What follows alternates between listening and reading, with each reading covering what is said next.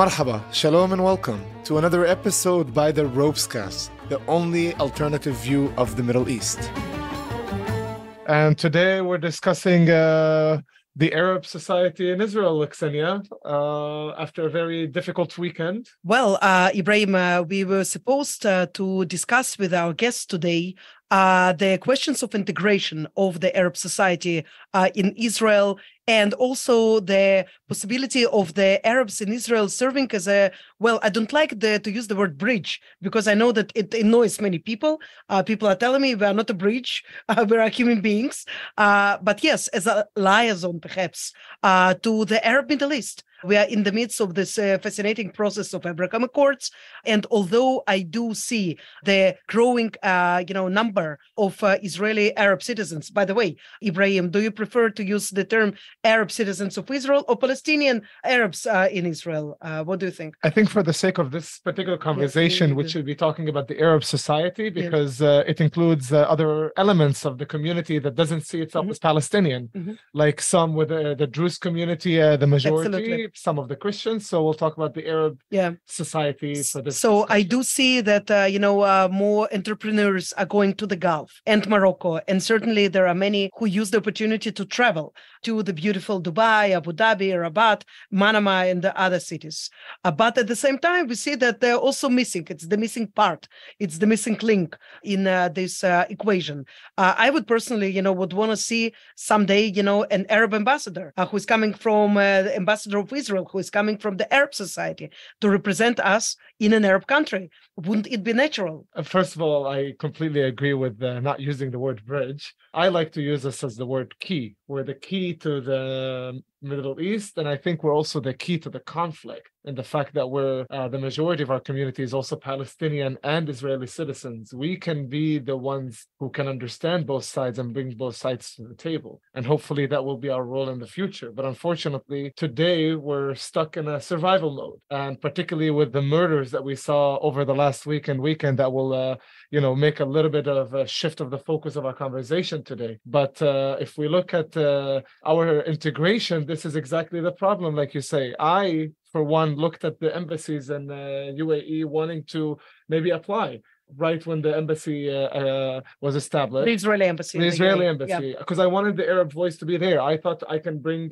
to be of Ibrahim, just for the sake of our listeners, you're originally coming from Nazareth. Correct, right? Yes. But you live today in the Jewish city, yes, in Herzliya. Yes. Today I'm in a mixed city. I mean, it's hard to stay in the north, and it's hard to stay away from the center where all the business is. This is something that, many young Israelis do. They travel and they move from south and from the north to the center for, job opportunities. But again, today, you are setting an example also, because you are living in the city that is not very much can categorized as a mixed city. No, I'm one of the only Arabs, I think. A lot of people are always surprised that I even live there, and they, talk to you with a tone of surprise. And I think these are the things that should be erased before we move forward. When I get the question of Ibrahim in this city, really? As in that way of surprise. And if we don't pass this, if we don't have an Arab naturally in an embassy in UAE, if we don't have our community active in Israeli politics and in decision making, how can we make a difference in the lives today and in our future as a whole? Well, we would love to dwell on these very important issues, but unfortunately, the count of bodies in the Arab sector in Israel and the Arab society in Israel is growing by the minute. Not a day goes by without another victim.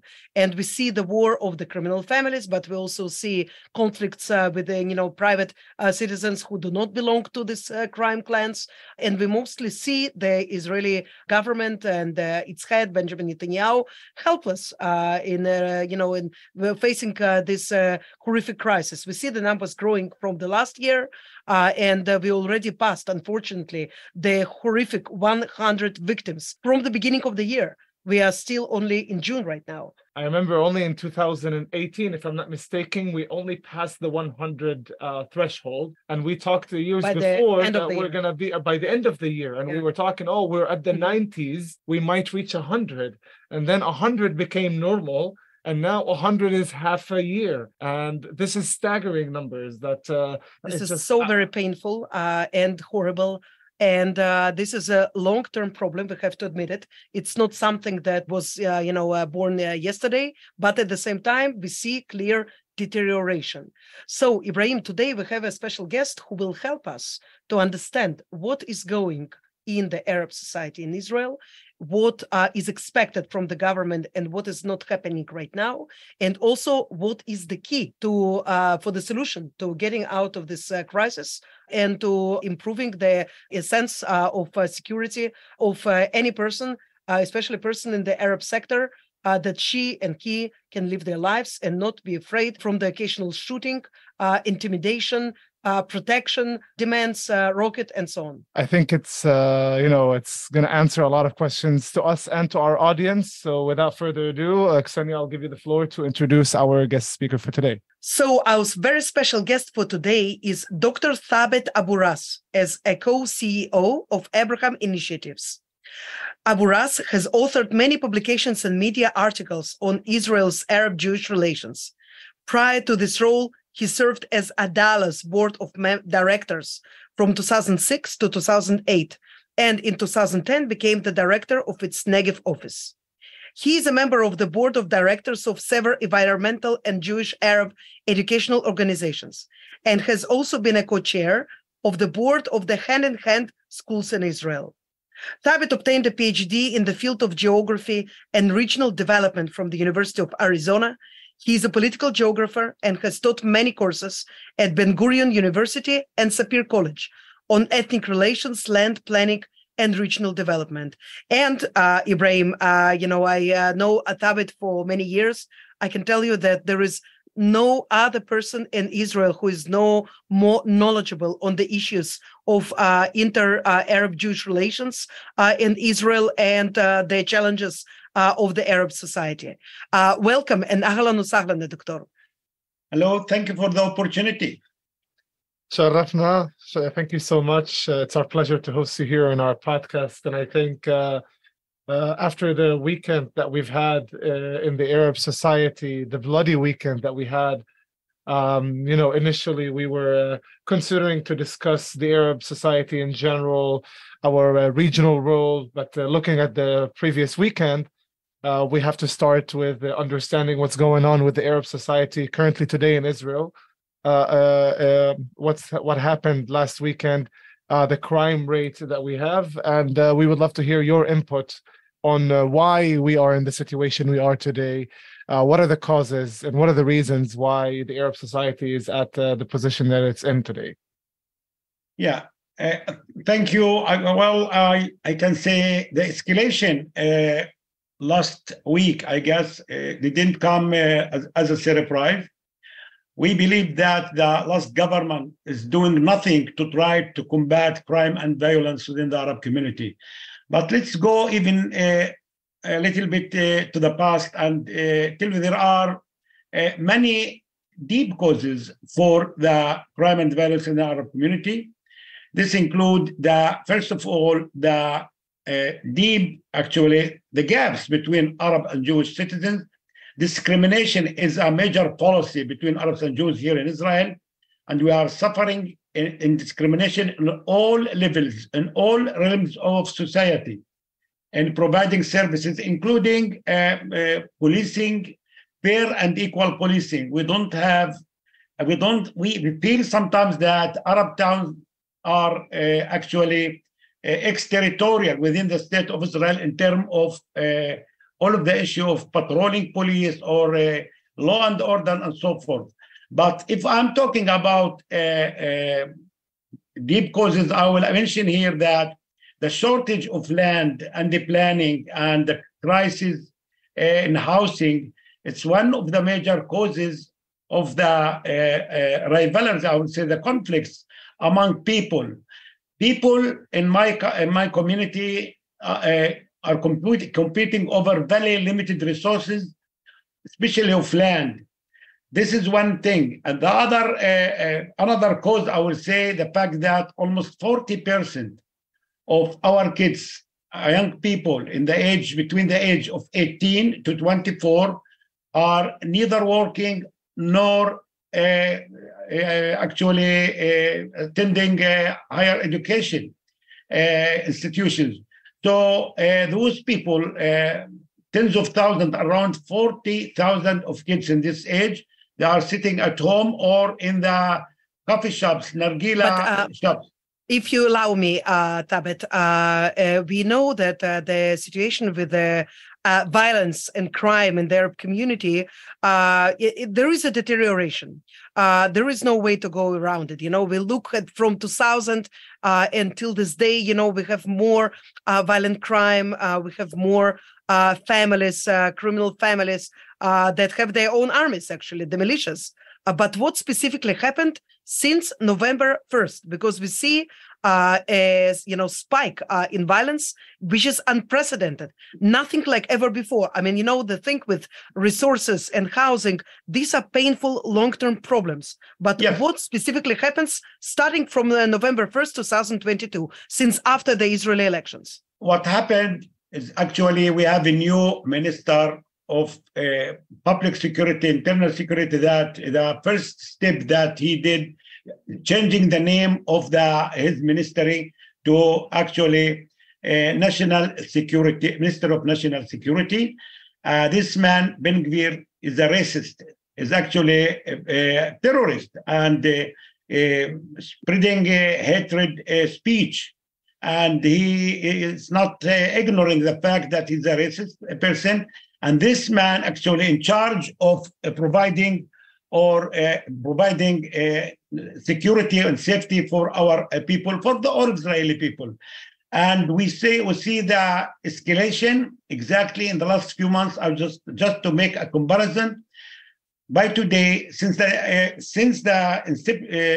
inception of this government, actually the formation of this government, 6 months ago, we have already 102 people were killed, casualties of crime and violence. If I compare it with the figure with last year for the same time, we have 35 people. It's almost tripled, okay? This man is really care about other things. We are the Arab citizens, not in his top priority. His top priority is to destroy houses in East Jerusalem and the West Bank. This man is sending a lot of police forces to the territories to protect settlers and to destroy houses in Jerusalem. So if I compare what he's doing with what the last minister of public safety, I would say, public security, Omar Bar-Lev, and his deputy, we saw a real change after 7 years of increasing in the number of casualties of victims of crime and violence in the Arab community. We saw a drop last year. 2021, we have 126 people were killed, 222 under the last government. We had 116. It went down, but now it's went up again. So we don't trust this minister, and we are calling the resignation of this minister. But let's face it, this is not only him. This is the police. He is not doing anything right now. After last year, we saw the police is patrolling in our community. Not anymore. It's actually the responsibility of the whole government that's not doing anything. Again. Do you see that basically these these crime organizations are seeing and looking at the political map of the country and looking at this new government and looking at this new minister and basically saying to themselves, this is a better time to strike, to increase our activities, since there is a minister here that will not focus on our affairs? Is that something that these criminal organizations are looking at? And yes. The second half of my question is, how much do you put as part of the problem the economic situation that we are in, especially since the beginning of the protests here in Israel and the high inflation, and basically a lot of people that we see in the Arab community in general in the past few years have been going to the black market. Do you see a rise in that number? Is that a direct effect on the increase in crime? Yeah, I agree with you. I believe that the economic component of the crisis is really obvious. I would like to give, to illustrate that, I would like to give a good example. Take the Negev area. There are over 300,000 Bedouins live in the Negev area. Can you imagine the whole Arab towns in the Negev, except Rahat, the city of Rahat, no financial services, no bank branches. So people are going to actually looking for changes, and to borrow money, going to the black market. But more than that, there is a vacuum. If the police is not here, okay, the government will slow down its activities within the Arab community. We witness a vacuum, and somebody is filling the vacuum. Who's filling the vacuum? Actually, the organized crime families, and actually, there is a problem of khawa, protection. And then those people are receiving this khawa, and then they are firing in people, and they are the banks, actually. They are giving loans to people, okay? And since the police is not there, so the people, they have problems, they refer to criminal organizations to solve their problems. So they are the judges, they are the banks, they are the problem solvers. So it's a problem. We left without the state itself, without the state's institution. So economy is very important. I believe that it's the severe economic conditions within the Arab. Now in Israel, I think there is a slowdown in the economy, and we see that even more within the Arab community, within Arab towns. So all in all, I say that one of the deep causes of the problem is the financial services, lack of bank services and finance services within the Arab community. Dr. Thabet, I would like to ask you, because you touched something very important, the economic achievements, integration in the Israeli society. And, for me, I'm living in a non-mixed city. I live in Modi'in, and I see in the, last 10 years, this tendency that is making me very happy, because I see more integration. Yes, I see more Arab doctors. I see more Arab pharmacists, more Arab, vendors in the stores, like never before. So in one hand, it means that you have more involvement in the economic life, perhaps more economic opportunities. I have an Arab clerk now in my bank who is extremely nice. And I know that she came from the north in order to enjoy from the, job opportunities that exist in the center. So on one hand, we have this, trend for increased integration. On the other hand, you see underdevelopment and the lack of opportunities in the Arab towns and problems with everything that has to do with construction and so on. How do you explain, so how does these two trends live together? Ksenia, you are touching very important issue. This is part of the development. I agree with you that Arabs are making a lot better than 10 years ago. I can just give you a figure. The integration in the health system is just great. 24% of the total doctors in Israel are Arabs. We are making up only 20%, but 24% of the doctors in Israel are Arabs. 40% of the nurses are Arabs. 50%, half of the pharmacists are Arabs. We see Arab middle class is expanding, and they are now even immigrating, moving to Jewish cities. Arabs living not only now in bigger numbers, not only in the mixed cities, but in the Jewish cities. Yes, this is part of the situation, but compare it with what's going on in Lod, for example, and you see the uneven development, the poverty, the gaps between Arabs and Jews. Arabs are making up 1/3 of the population of Lod, okay? And still they are not integrated. The mayor and the municipality is not doing anything to try to bring them to integration. And here's the problem: the uneven development, the poverty among Arab neighborhoods. This is why major reason why Lod is the top list of the cities with the crime casualties, victims. So, and on the top of this, the whole policy in Israel, the hatred, the racism. Just last week, the Minister of Justice, Levine, just stated that, well, Arabs are moving to Jewish cities and Jews are fleeing those cities. Can you imagine a Minister of Justice in UK or United States saying, well, Jews are moving to New York or to London and the Christians are leaving or fleeing?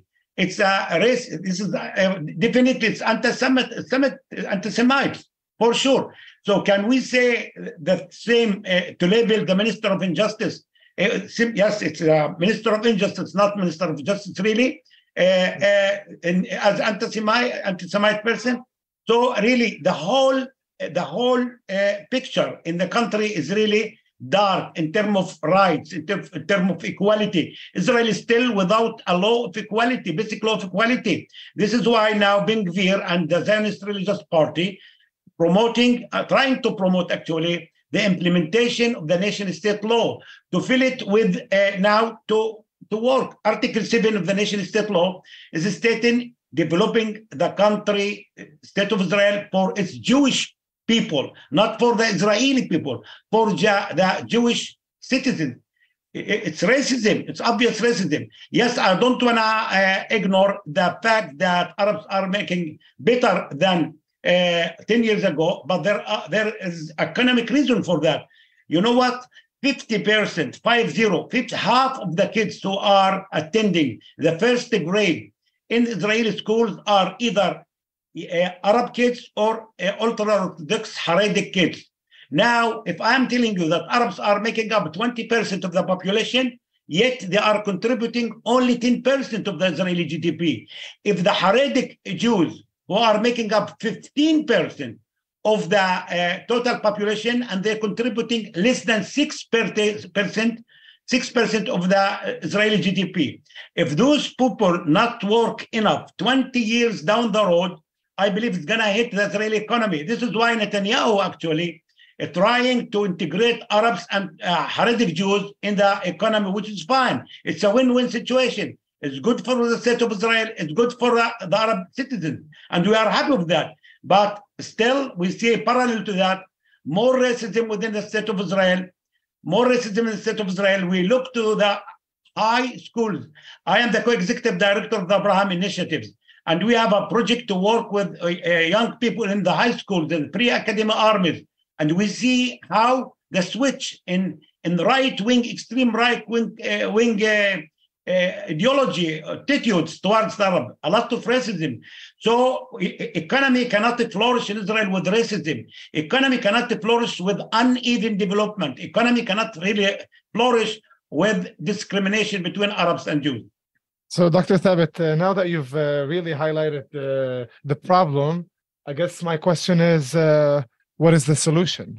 How can we improve the situation? How can we reduce violence and ensure better integration of the Arab community and stop the violence right now? You know, because people are dying. This is incredible, unbelievable. It's a wave of terror. If something like this would happen in the Jewish sector right now with the terrorist attacks, then of course it would be the talk of the news 24/7. Actually, we need joint work with the three players. First of all, the government itself. The second player, the police. And the third player, actor, I would say the Arab community itself. Without building a trust between the government and the Arab community, without building trust between the Arab community and the police, it's not going to work. This is one thing. Listen, the plans are there. We have to implement the plans. Now, the fact that after last week, the Prime Minister did meet with the mayors, Arab mayors, with Arab MKs, and they are starting, we recommended to the Prime Minister office to actually to form an interministerial committee, and he should lead that committee, because we need the first person in the country to lead the efforts of combating crime and violence. We are in a small country in terms of geography. The shoots in Jaljulia, they are hearing that in Kfar Saba. Yes, it's the shooting and killing start with us. but it's not going to stop with us. It's not going to end with us, okay? So the government is very important factor in trying to deal with the deep causes of the crime and violence, try to solve the problem of the young generation, of education, of employment within the Arab community, and financial services, and so forth. But besides that, we need the police. The police is not doing enough in our, actually, it's not doing nothing almost, not patrolling enough. I think the Israeli police is very weak nowadays, and don't have the tools to combat crime and violence right now, because a lot of efforts of the police are going to occupied territories, to East Jerusalem, and to protect the demonstrations all over the country. So we need more police forces with better technology, and we need a minister that really believes that we should combat crime and violence, not with this style. I think the prime minister should fire the Minister Ben-Gvir. He's not the right person to do this work. We all the time compare it with the former minister, Omar Bar-Lev, and his deputy, who started good efforts. We saw positive and first steps last year. This is the second factor. Also, I think the police should work harder to prevent the leaking of actually arms and weapons, illegal weapons. The Israeli military should try to protect the military bases. I think there is a lot of smuggling of illegal weapons to the Arab community. And then I'm coming to my community. I believe that my community, the Arab community, can do better job. I believe there is a withdrawal. There is a vacuum right now. Withdrawal of political parties. We don't feel the activities among young people, or to make peace between families, and to be more active in social. There is withdrawal from activity of the imams, the religious leaders. Also, there is a withdrawal of educators. So there is a vacuum that's filled right now by criminal organizations that really dictating almost everything. And I would like to just remind all of us, we are approaching 5 months from now, the local election, municipality elections. And I'm telling you, those families, organized crime families are competing over controlling some of those local governments and municipalities. And this is kind of devastating for the Arab community. If those people are, right now, we witness in some Arab towns, those organized crimes dictating who is gonna be the principals of school. So we are actually approaching a moment of collapse within the Arab community.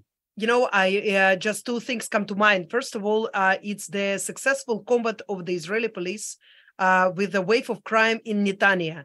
We all remember the jolly 90s and 2000s when Netanya was the hub of criminal activities, and then somehow it was resolved. It comes to mind that, yes, if in the past, with perhaps lesser forces, the Israeli police was able to achieve success there. If it will be really determined, it will be able, and of course will work with the community in an open and true way. It will be able to achieve success also in the Arab society in Israel. Another thing that comes to mind is the year of 2000. I don't know if you agree with this assumption, but I heard it from many people before. They believe that this year was crucial in the decline of police activities in the Arab villages and cities in Israel after the tragic events of October 2000. There was kind of a decision of the police. Okay, we understand now. We don't need to be too involved. Let them do whatever they want, and we are withdrawing to the perimeters of the cities, but not the cities themselves. And therefore, you have this mess that is growing and brewing for now more than 23 years. Ksenia, I agree with you. Actually, the figures, the numbers are saying everything. Can you imagine that since 1980 to 2000, 83 people were victims of crime and violence. 83 people within 20 years. 2000, from 2000 until today, over 1,850 casualties. Well, this is saying a lot. Yes, you are right. The tipping point actually was the second Intifada, you call it tragic event of 2000, October 2000. And yes, the police really left the Arab community and doesn't care. It's not patrolling anymore. They are coming to Arab towns when they would like to destroy houses, for example. They are coming with special campaigns, and that's it. But honestly, we saw improvement last year. Again, I don't want to hide that with the same police, listen, with the same police forces under different leadership, okay? Again, you have Shagalovich and Omar Barlib. We saw a start, the same police without what Ben Gvir is trying to do now. He is actually he's asking for demanding national guards. Why we need national guards for that? They are demanding the interference of the Israeli Shabak, the Israeli intelligence.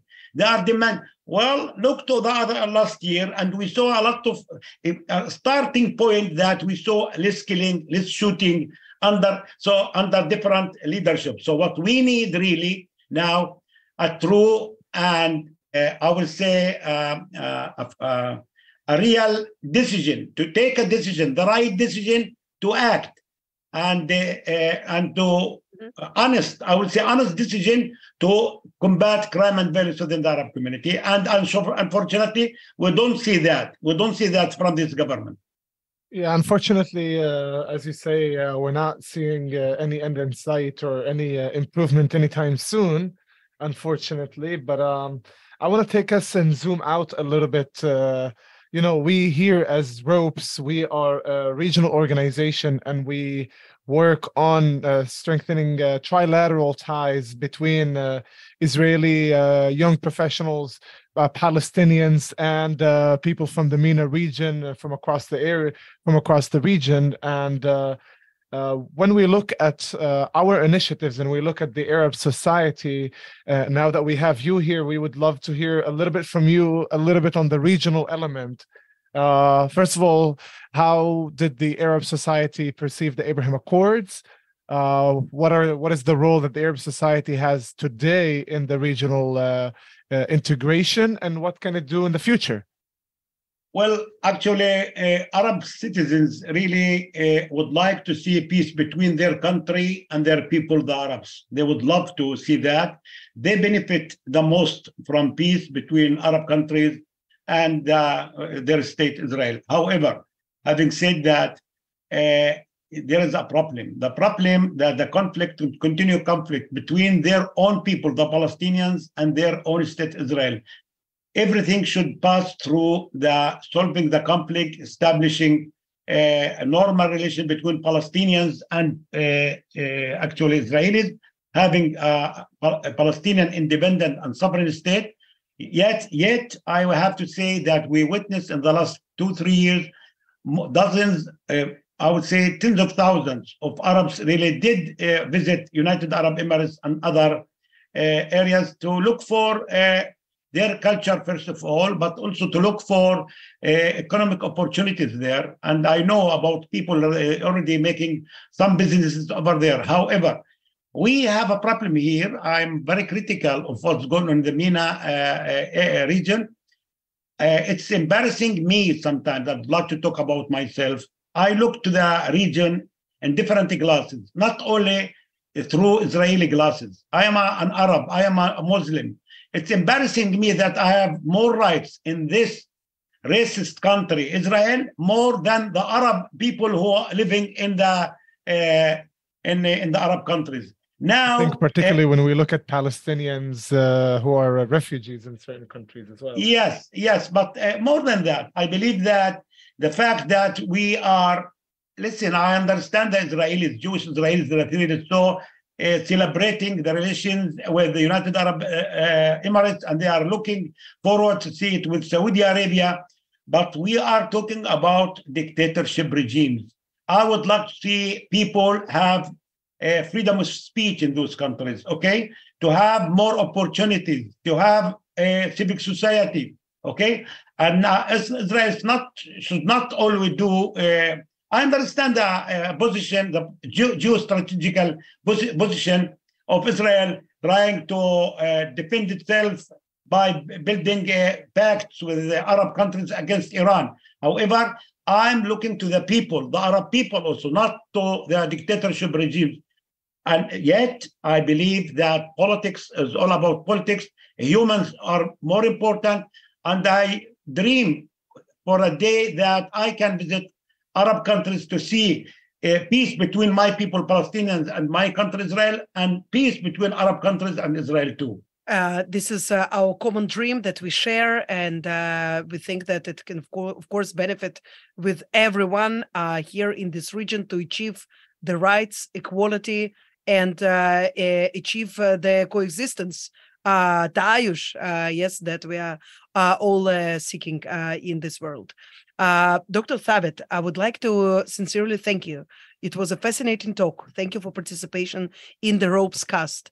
And we do hope to host you in the future with more positive things to discuss. Now we have to focus on what is hurting, but I hope the time will come and we will be able also to, discuss with you the aspects of the Arab language, the integration of the Arab society in Israel, and positive results in this regard.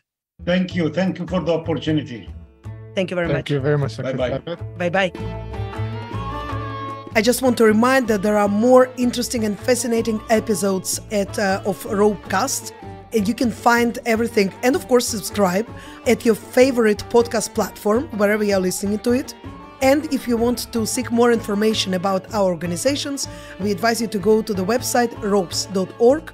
And if you want to become a guest at our podcast one day, there is an email. Please write it down, info@ropes.org.